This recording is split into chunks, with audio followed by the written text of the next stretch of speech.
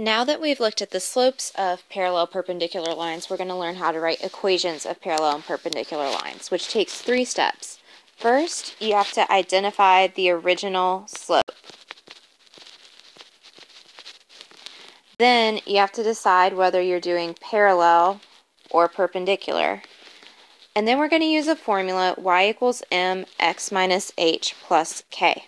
You may be familiar with y equals mx plus b, but this is a modified point slope form that I can use. So m is my slope, and then my point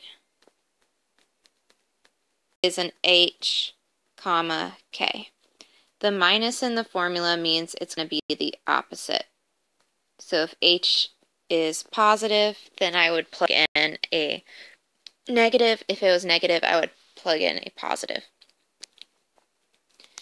So let's try some problems. Parallel to y equals 3x minus 2 through negative 4, 1. So when we talk about the original slope, you might need to solve for y.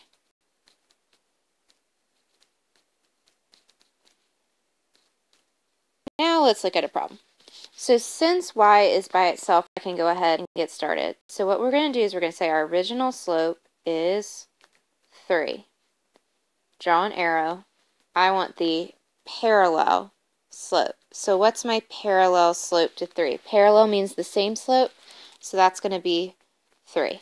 Now we're going to say bye Felicia to all the old stuff in the problem. I don't need that anymore.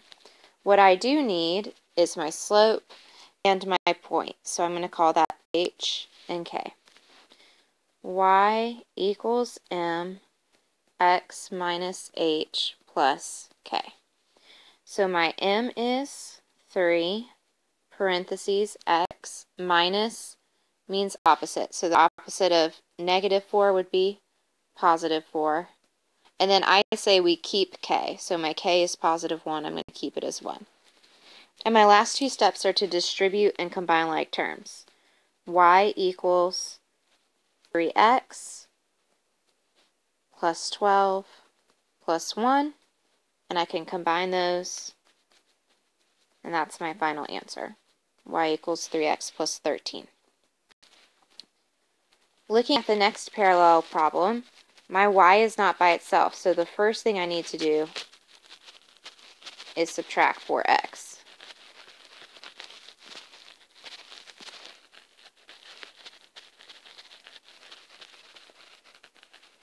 And now we go through the same process. My original slope is negative 4.